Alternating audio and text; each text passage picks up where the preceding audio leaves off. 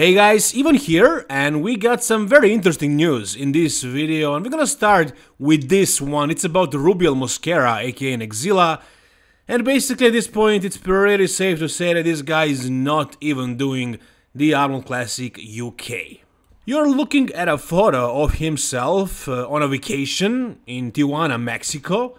Yeah, he went to Mexico on another vacation, and he has been enjoying himself for the past like 2 months after he competed at Prague Pro, where he completely dominated. He looked like a breakthrough star of 2023. He looked like the biggest mass monster in the entire world right now in bodybuilding, and we were all kind of looking forward to seeing him finally back on stage again, to see him maybe a little improved, to see him against the top pros, because he looked like he was promising a lot. He looked like he could give us a hell of a show against really anybody in the world, including freaking Hadi Choopan and Derek Lansford. He already stood next to Samson and he did not lose any ground to him, really. He beat him in a couple of poses. He looked more impressive in a lot of poses, in a lot of body parts, especially legs. He was really freaking massive on that stage. And he was in the list for the Arnold Classic Ohio and also UK, but it said pending, so we weren't sure if he was gonna get the visa for the US. He didn't get the visa for the US, but he has no issue traveling to Europe or the UK, but unfortunately it looks like we won't get to see him over there. And I'm not basing this only on this one photo on his IG or the fact that he tagged himself in Tijuana, Mexico. No. I'm basing this on what his mentor, Chris Cormier, had to say. Take a listen. Neckzilla is not competing. I don't think he is. No, he's not. He's eating desserts and stuff, and he's partying. He's not getting ready for no show. If it was up to me, he would have been in. What happened? I know he spent a long time away from his family, and I think when he went back, he spent a lot of time with his family, and his family lived in a rural area of Colombia. There was no gym there, nothing like that, and I know he cleaned out his body. But he's celebrating, having parties, and he's not getting ready for no Arnold. What was the reason for him not coming to TJ to train? He was on vacation still. I don't know. Okay. Alright, you heard it. So basically the reason why Neckzilla is not competing is not really the visa issue. Even though he doesn't have the visa, he still wouldn't show up if he had it, because he is partying, he's eating desserts, he's on vacation still, and on top of it all, he spent a lot of time back with his family in Colombia, and his family lives in a rural area, so there is no gym. There is literally no gym there, so he was unable to train. And then he was also off of everything. He was off the juice, he cleaned out his body, so he was off, he was unable to train, he's partying, he's on vacation. There will be no Neckzilla at Arnold Classic UK, you can rest assured. He didn't say anything about Arnold Classic UK in his post when he said he is not making it to the US, but he didn't say that he's doing it either.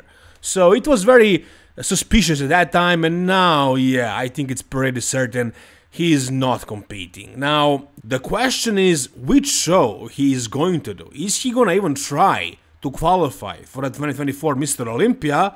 Is he gonna do maybe New York Pro against Nick Walker? There are rumors, but I don't think they're really rumors. I think that's just people speculating and wishing he does the New York Pro.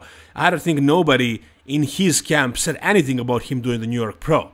It would be awesome, I would freaking love it, I would probably love it more than Arnold Classic, honestly. Like, to see him against Nick Walker, that would be like an amazing freak show, but there are no hints of him doing that. I mean, that's the next big show and he has enough time to prep for it, so it makes sense. But at the same time, if he's really tired from his Prague Pro prep and he has to do so many vacations, he's probably gonna have a little bit more free time and then prep for the later shows later in the year and try to qualify for the Mr. Olympia that way.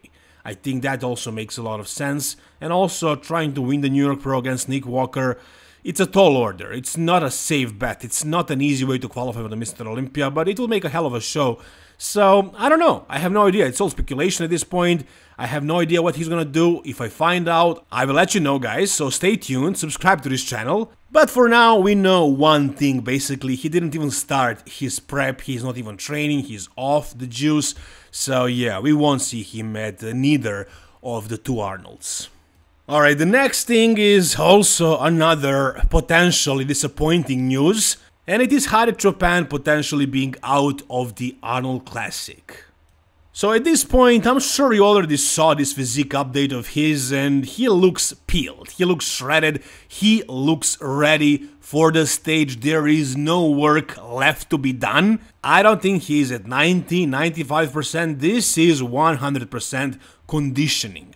Sure, he will rest up now, maybe refresh his body, get a little bit fuller, harder, maybe, dry out for the show, fill out, carb out, but as far as conditioning, he's done. He's ready to compete. However, unfortunately, he still didn't get the visa. At least that's the rumor. That's what Dennis James says. Take a listen. And I don't know if you guys heard, but it's not 100% that Hadi is making it to Columbus. I heard that he's still pending. He's not in place yet, huh? I mean, I don't know how sure this is. I haven't really seen anything official from Hadi or his team, but when Dennis James says something like this, it usually has some truth to it. And I believe this is exactly what is happening. He still didn't get his visa, and I thought he had that visa that lasts like 10 years, but no, apparently he still had to apply every time he traveled and competed in the US. And this time around he's having issues. The current political situation in the world is not helping, that's for sure, so maybe he ends up not being able to compete, which would be such a shame, man, because this is the time when Hadi really gave it his all. Like, he is really focused. He has been posting so much content as well. He's writing captions in English. He's talking English even. So he really tried to do this prep at 100% in every sense, from every angle. And take a look at what he looks like. Like, he's conditioning right now. He's peeled. He's shredded. But if he didn't get the visa yet, what are the chances, really, of him getting it in another 3 weeks? The show happens in 3 weeks from now, so ideally, he should be in the US in a week from now. I mean, ideally, he would have gotten the visa like 3 months before, so he would be certain about him being able to travel when he starts the prep. But, if he managed to get it in a week from now, it will be okay. But if he gets it like a week before the show or a couple of days before the show, like he did, I believe, in 2020 or 2021, Mr. Olympia, he got it basically in the last moment. And of course, he wasn't at his best at that show. If that happens, then, it's not good. It's not good. So, at this point, if he didn't get it so far, the chances are slim of him getting it at all. And if he gets it, it's probably gonna be not the best timing. So, things are not looking very good for Hadi. Not very good. In that case, if Hadi doesn't show up, Neckzilla is not showing up, Andrew Jack is out, James Hollingshead might be battling against Samson Dauda for the win. I mean, there are a couple of guys who could rival James, like Rafael Brandao, Horse MD, John De La Rosa maybe, but this guy has a really good chance of ending up at the top of that bunch, but beating Samson, that's pretty much impossible. So James Hollingshead actually has good chances of being a runner-up at the Arnold Classic, and this is his most recent physique update. Finally, a front lat spread from James when he is full. Like, all of his previous physique updates were him in the morning, flat, but not this one. Here, he looks much fuller, he looks tanned, he looks big, and he's already in condition, basically. He doesn't need to get much more conditioned than this. Maybe drier, maybe fuller, but conditioned? No, I don't think so. I don't think he needs to get any leaner. And also, from what I heard from him and his coach Milos Sarcev at that podcast, they are not planning on pushing for conditioning any further. This is it, basically. He has 3 weeks to just train really hard and maybe has that mini rebound effect. When your body stays completely lean, but it just grows and gets fuller and fresher. So hopefully in the next 3 weeks, his body is gonna come alive and look much better than it does right now. Even though right now it looks very good, in 3 weeks, I believe it's gonna look more impressive. So maybe this guy is actually gonna, be in the top, like the very top at the Arnold Classic. Here's another physique update. I think this one is fasted, but here he looks freaking shredded. So you can see right here, his conditioning is done, basically. Like, he's really lean. I mean, look at the separation in the chest. Look at the thinness of the skin in the shoulders. and also the inner thighs, like there is no fat left pretty much. And I think his abs also look deeper than before. They are still very shallow, very shallow, but I think before there was basically no separation. And I think he's very flat here. I think this photo was taken in the morning, fasted, but he probably had some carbs the day before. So he's kind of full, but also flat because he just woke up. I believe that's the scenario. I have no idea. It's just the way this is the way it looks to me. And here his abs look better than before, but I think once he really carbs up and refreshes his body, I think his abs are gonna look better than ever before. I think this is gonna be the best version of James Hollingshead. And once again, if he's lucky, and it seems like he's getting lucky over time, like Neckzilla is out, Arnold is out, and now it seems like Hadi Choopan is out. If Samson is out by any chance, then James can win the Arnold Classic, but I don't think he's that lucky. Anyways, here in the caption he mentions that he's working with Milos Sarcev, which is basically something that rarely happens. He doesn't tag him very often. You wouldn't even know that he's coached by Milos unless Milos was posting his stuff and unless James was talking about this stuff in the podcast. But yeah, here he tags Milos and he says, I love this guy, class human, and he says, I've been enjoying this prep, having Jordan, Janica, and Milos to bounce with is great.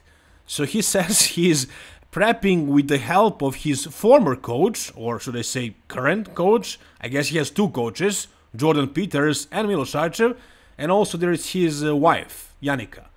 So he's not really giving all the credit to Milos. I mean, he's basically prepping alone, but he's bouncing off ideas off of his wife and also his former, or let's say current coach, and a friend and a business partner, but still a coach. He coached him previously a couple of times for a couple of preps. I think he turned pro with Jordan Peters, and I think he placed third at the Arnold Classic UK with Jordan Peters, and now he's still kind of working with him. I guess he's helping him out. And then there is also Milos in that team, which honestly I don't necessarily like. I would prefer it if Milos took complete control over James, but then again, I can't argue with the results. I think James is bringing his best, and lately it's starting to look like that. Like in the mid-prep or early stages, it looked like James looked the worst he's ever looked, but now his body is starting to come alive, the conditioning is in, and he's getting just fresher, bigger, fuller. So yeah, at this point it seems like it's working out quite nicely. Whatever you guys think though, tell me down below in the comment section. I want to hear your thoughts. And if you guys enjoyed this video, please give it a thumbs up. And if you want to see more bodybuilding content like this, just subscribe to this channel, guys. Thank you so much for watching and all the best, guys. Bye bye.